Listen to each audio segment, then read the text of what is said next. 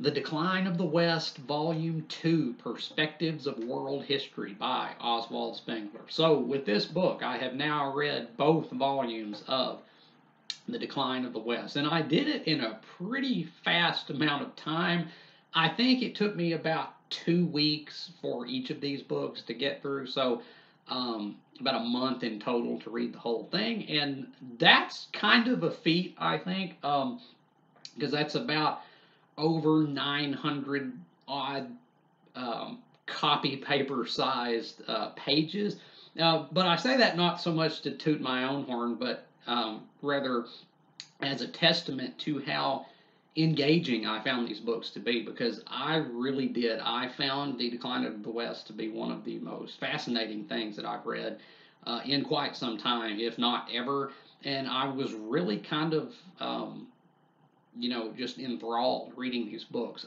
Now, I don't really anticipate this video being quite as long as my review of Volume 1 was, because this volume, the second one, is kind of more just an extension of the first volume, I think. Like, Form and Actuality, Volume 1 was creating the theory of history that Spengler created. Outlining the terminology, the underlying thought behind it all. But this volume, Perspectives of World History, is kind of explicating it a little further, elucidating some things more, but also kind of applying it to more historical examples, I think. Like I said, I think this video will probably be a little quicker than the last one because I don't feel like I have to explain so much. But anyway, so yeah, The Decline of the West, Volume 2, Perspectives of World History. Where do we pick up after the first volume? Well, in the beginning pages of this book, early on in this book, Spengler sets out to rebut Darwin. In Volume 1, he had set out to rebut Kant in a lot of ways, I think. And I don't know if he was successful in that endeavor because, again, there were some passages in that book where it was just the most abstruse blathering I have ever read. I had no clue what he was saying about time or space or what have you. I was kind of lost there. So I don't know whether he, successfully refuted Kant, but I don't think he successfully refuted Darwin. And I want to say that because Spengler really comes across in these books as something of like a polymath, like a really intelligent guy, and he definitely was. But I don't think he was an expert in every area because he attempts to refute the theory of evolution, I think, in the beginning pages of this book, and I don't think he was successful in that because the arguments that he gives sound very similar to like the arguments that you hear from like young Earth creationists, like where are the transitional fossils and there's not enough time for this or that to happen. Spengler's smart, but again, he's not, I don't think, an expert in everything. So that aspect of this book has not held up terribly well, I would say, in retrospect. But from there, Spengler talks a lot in this volume about Magian culture, and in Volume 1 he mentioned this a little bit, but Volume 1 was primarily concerned with Apollinian culture, which is like classical ancient Greek culture, and Faustian culture, which is our modern Western culture. And but in this volume he talks a lot about what he calls Magian culture, which is like Middle Eastern, Arabic, Judeo, early Christian culture. And he talks a lot about their underlying unspoken metaphysical driving idea behind their culture, which he denotes as the world as cave, the world as cavern. And again, here we get into some more highly speculative architectural readings where he says he would have us believe that that's why mosques have like those domed roofs, those kind of cavernous vaults. They're built like that because deep down the Arabic Middle Eastern people view the world as being like a cave, a cavern of some sort. I don't know. Once again, I want to reiterate, as I did in Volume 1, that this is highly speculative and also basically unfalsifiable. But from there, he goes into some hermeneutics, some exegetics of Scripture, kind of the Quran, but primarily I think more the Bible, and the divide that kind of exists between the Old Testament and the New. He goes through like the Gospels and he pulls out some things, and this I want to say right now is one of the most riveting things that I have ever read in my life. It's probably the most riveting non-fictional thing that I've ever read. Was the sequence in this book where Spengler it kind of delves off into scriptural and biblical criticism, and again, kind of hermeneutics and biblical exegetics. I have to say, that blew my mind. That really did. That was one of the most fascinating things I have ever read. He makes some very, very interesting points in that, and that's kind of just in the overview of the Magian culture. I'm just throwing that out there because it really stuck with me. It really struck me when I was reading it. That was just incredibly fascinating. But then he also talks some about Russia in this, and he had talked about Russia some in the preceding book, I think. But in this book, he says that Russia is not part of the Faustian Western world, and it's not part of the Magian kind of or Chinese, more Eastern world. Rather, he says that Russia is something new, something unto itself, but that it hasn't really come into its own yet. That true Russian culture is kind of bubbling under the surface. That it's kind of it's waiting. It hasn't really blossomed into its own springtime yet. That it's still kind of waiting. And he goes through kind of some Russian history and also some Russian literary criticism, which I found once again highly fascinating.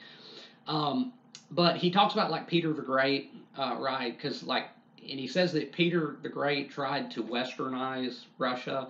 He tried to bring Western influence, Faustian influence into Russia, and that's why he says St. Petersburg, the city, is like very distinct in Russia in their geography. That it's very, very distinct, and that Russians deep down on a spiritual level kind of revolt from that. He even quotes like a quote from Dostoevsky talking about the city of Petersburg, saying like there's something wrong with this city. It's not right. There's just something off about it that the Russian people can't pinpoint themselves, but it's because it's kind of a bastardization of their own simmering culture with elements of an alien culture that was kind of forced onto it. And that was really interesting. And he says that like the Russian unspoken metaphysical driving cultural idea is the symbol of a horizontal plane. That's, and he gives some kind of architectural, social kind of verification to back this up, or purportedly at least. But he says that Russia is founded upon the concept of like a flat horizontal plane. But it was his literary criticism from Russia that I found the most intriguing, and which really put into words some sentiments that I've had, because he contrasts the characters in the literary output of Tolstoy and Dostoevsky, and he posits that Dostoevsky is the true Russian, and Tolstoy is the Peter the Great kind of Russian, the bastardized pseudo-Westerner Russian who is kind of out of touch with his own simmering culture. And I think he might be right, because what he talks about in here is that like Bolshevism, like the implementation of Marxism, which led to the revolution, which was very recent at the time that these books were written.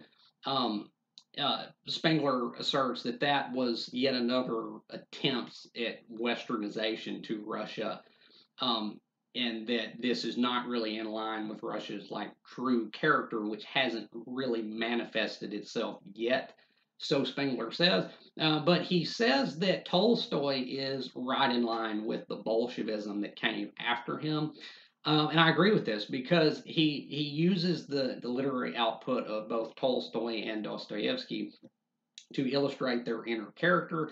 And this explains, like I said, this puts into words why I don't like Tolstoy so much, but why I do like Dostoevsky so much, because um, Tolstoy was a preacher. He was. He was a reformer. He was an activist. He had lots of theories about how other people should live their lives, just like the Bolsheviks did. He was very, now granted, he was coming from a more religious standpoint, but still, he had ideas, dang it, and he wanted other people to abide by them. And so, in that, Spengler says that Tolstoy is at heart the bastardized pseudo-Western Russian who has kind of forsaken their own nascent um, culture. But Spengler contrasts this with Dostoevsky because Dostoevsky is the exact opposite of Tolstoy in that he is not a reformer. He is not a pamphleteer. He's not trying to foist anything on you. All of Dostoevsky's books are concerned not with propounding and trying to represent and trying to sell any kind of ideology, but rather trying to get people to back away from it. Dostoevsky saw, where Russia was going, especially with his book Demons, which I actually read and reviewed earlier this year. You can check that out. But Demons, Notes from Underground, these books aren't concerned. He's not trying to sell you an ideology and trying to get you to go in any one direction. Rather, he's trying to pull you back. He's trying to say, just let go. Just, remember classical, like Christian values and don't fall for all this, godless gobbledygook.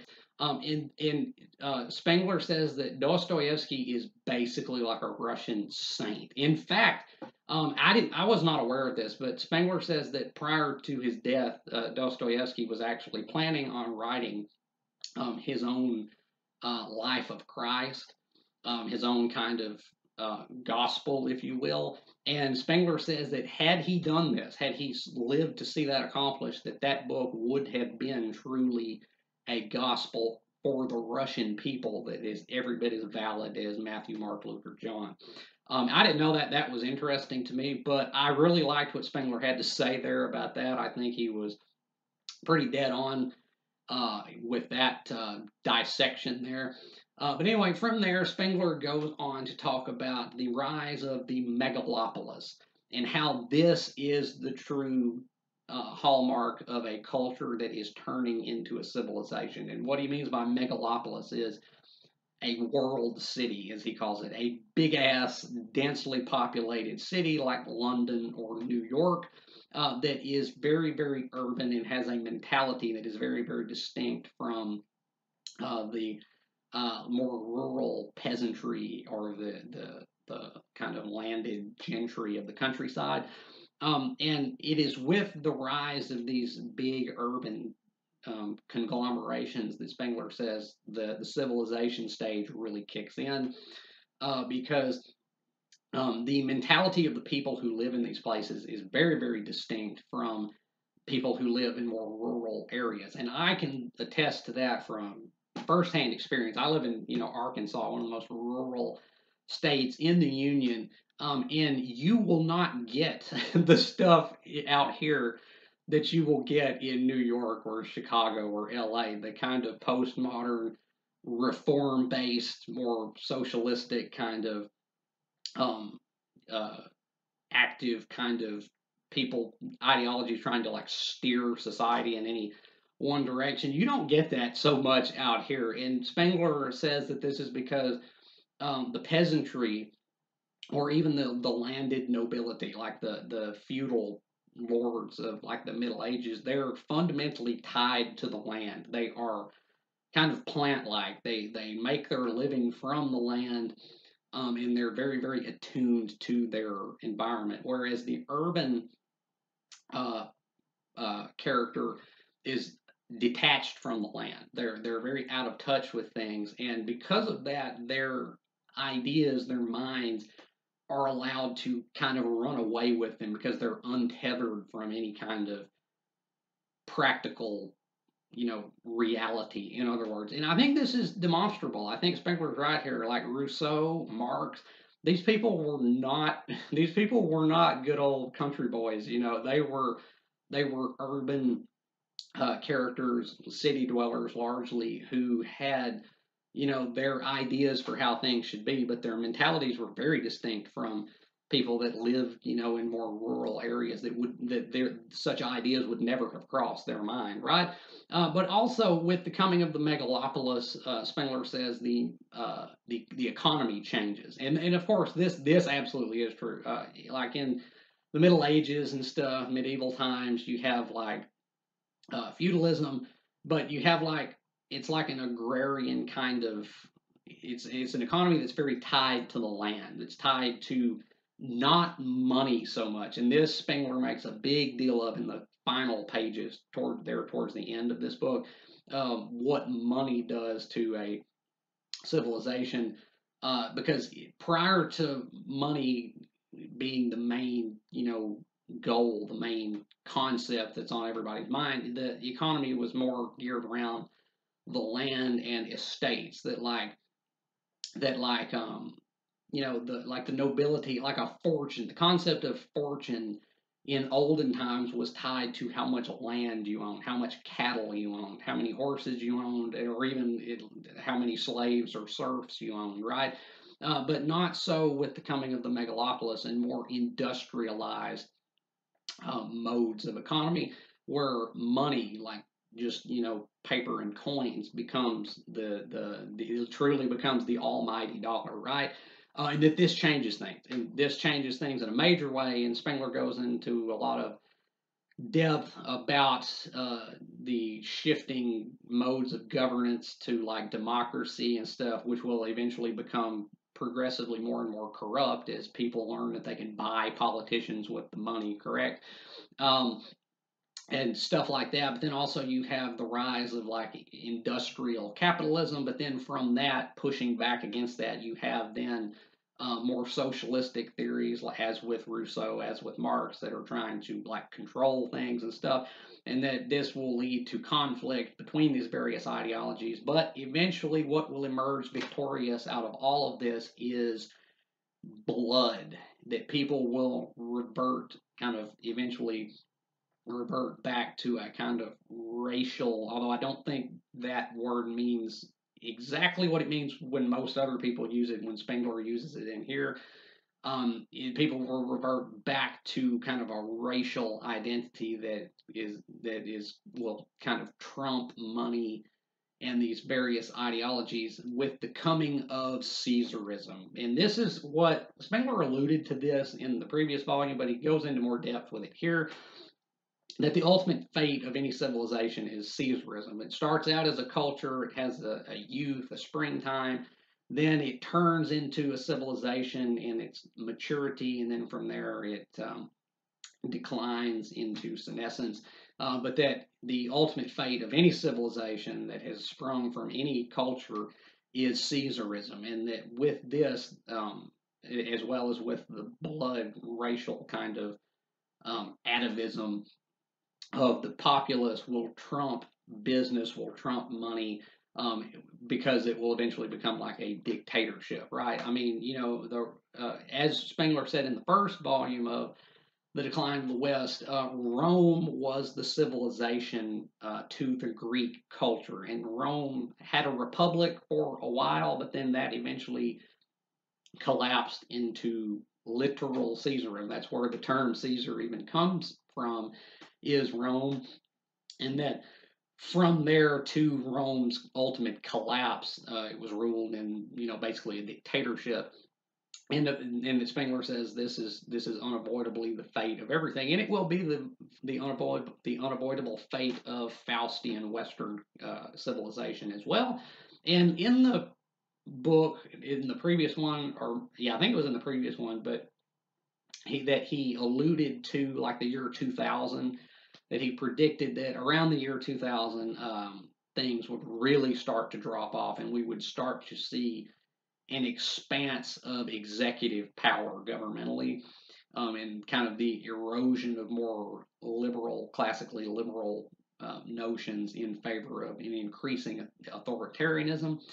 And yeah, this is another aspect where I have to say, even though these books are unfalsifiable and they may not hold up under the most rigorous of scientific criteria, I still think he may have been onto something, because if things aren't becoming more authoritarian, if things haven't become more authoritarian since about 2000, if we aren't heading for, a true dictatorship, you could have fooled me because it really does seem as though we're going down that road, um, just as fast as you please. But the thing about these books is that Spengler says this is just unavoidable, that this is just the fate of it. And he uses the word destiny, like implicit in the ideas that he says underlies every culture. There is a destiny that these, as I said in my review of the previous volume, that these ideas can only go so far, they can only do so much, and that the ultimate destiny of everything, of every culture, and every later civilization is Caesarism. That Caesarism, dictatorship, I'll say, will come in, and destroy money, destroy, like, well, maybe not destroy business and economy, but it will trump these things and supplant itself, as well as, like I said, the kind of racial blood atavistic, like, revolt of the populace away from these, um, kind of more economic, socio-political ideologies in favor of something that's much more based around classical notions of power and dominance, rather than kind of hidden behind the scenes, politicking and corruption and such. And another thing that Spengler mentions happens as a culture matures into a civilization, with like the coming of the megalopolis and such, is a decline in population, a decline in birth rate.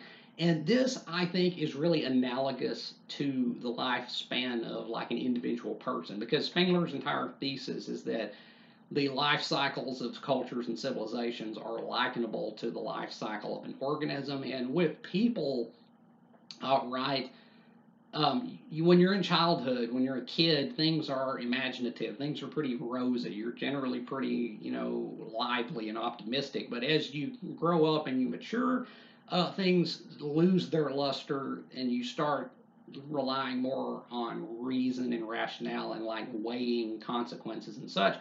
And this, I think, is what Spengler says happens with, whenever cultures truly go in all in on the civilization stage and they're deep in it. Birth rates decline because now the world is a problem. It's not spontaneous anymore. And he mentioned this in volume 1 with like Schopenhauer, that with Schopenhauer's work, life itself became a problem. It's not spontaneous anymore, and people don't just have kids. They think about it, they plan, and in many cases they opt not to procreate. And this obviously leads to a populational decline. But Spengler says this is just what happens as civilization, as a culture grows into a civilization, as a people grow up. I mean, it's just a process of maturing. That the happy-go-lucky days of childhood are over, and now we're deep into cynical adulthood, where things are much more managed by pro and con, so to speak. So yeah, that's pretty much it. And in this book, literally ends with Spengler saying it's going to happen with or without you. It's literally just destiny, right? So I don't know what that says about free will. That kind of stays in the back of my mind, saying, when I'm reading these books, what does all this have to say about the concept of individual free will? Yeah, I'll think on that, will you? But that's pretty much The Decline of the West, Volume 2, Perspectives of World History. That's what Spengler has to say in this, the second and final volume of his work. And, I'm gonna say I enjoyed this volume more than the first volume because there was much less of that abstruse blathering than there was in the first volume. Like in that first volume, when he was dealing with all the Kantian stuff and he was talking about time negating space or whatever it is he says. And that I was lost. I was like, I don't know what you're saying. I struggled to understand what Kant was saying in his book, and then Spengler comes along and tries to do his own thing. I'm like, I don't know what you're saying. This is a little bit too highfalutin, but there's much less of that in this one. This is much more brass tacks, kind of getting down to the nitty gritty of history and where it's all leading, right? And I enjoyed this much more. And again, that entire sequence in this, which is pretty extensive, where he engages in scriptural hermeneutics and biblical exegetics and what have you, that was truly one of the most fascinating things I've ever read. That'll really stay with you if you interested in that kind of thing. But yeah, as with Volume 1, I'm not going to rate this with a letter rating because with these more kind of philosophical books, I think that would depend on how right they end up being. And while I do think that Spengler may have been onto something at the very least, or he may be, more or less correct at, otherwise at most, but it's still unfalsifiable and it's still so very speculative that I'm not going to say that like this is gospel. He hit the nail on the head. This is like the most accurate prophetic work ever written. I'm not going to say that because again, you can argue this so much because again, so much of this is like reading into things in ways that most people probably wouldn't. And again, it could be right, it could be wrong. There's just not. It's unfalsifiable really. So I'm not going to give this a letter grade, but I am going to say, as with the first volume, this was truly one of the most fascinating things I've ever read in my life. It's probably one of the best non-fictional reading experiences I've ever had. It really hooked me because um, it's so unique. Spengler's perspective in this is just unique. He was really kind of blazing a trail with this, and even if it's debatable, even if he may not be quote unquote right, I think these books are still immensely valuable because they make you think about things and they make you look at things differently than you probably have. And I think there is a world of value in these books. And of course, the writing in these books is just fantastic. And also, I undertook to read these books in the first place because of Cormac McCarthy's mention of them in his work and also the kind of veiled potential endorsement of it by him, and I can see so much of his work in these books. There is some stuff in this second volume that Spengler says about war that literally sounds like it was ripped, that Blood Meridian ripped right from this, that Cormac McCarthy ripped right out of this when he was writing Blood Meridian, about how war is the father of all industry and all creation and stuff. It was literally just like a one-to-one kind of thing. So I can definitely see Spengler's influence on McCarthy now, having read these books. But yeah, The Decline of the West, Volume 2, Perspectives of World History by Oswald Spengler are really just the decline of the West, the whole shebang now. I've read it. Have you read it? If you have, let me know down in the comments what you thought about it, whether you have agreed or disagreed with anything I've said today. If you haven't read it, I could recommend this, but know what you're getting into. It's very contestable, and it can be kind of confrontational. It can be kind of controversial, I suppose. And also, um, uh, it's kind of just a mammoth undertaking because this is a big book. It's thick. This one's longer than Volume 1. But yeah, it's an investment, but I found it rewarding. So yeah, I could probably possibly recommend it. As long as you know what you're getting into. And as always, if you've enjoyed anything you've seen or heard here today, remember to hit that like button and subscribe. I would really appreciate it. And until next time, peace.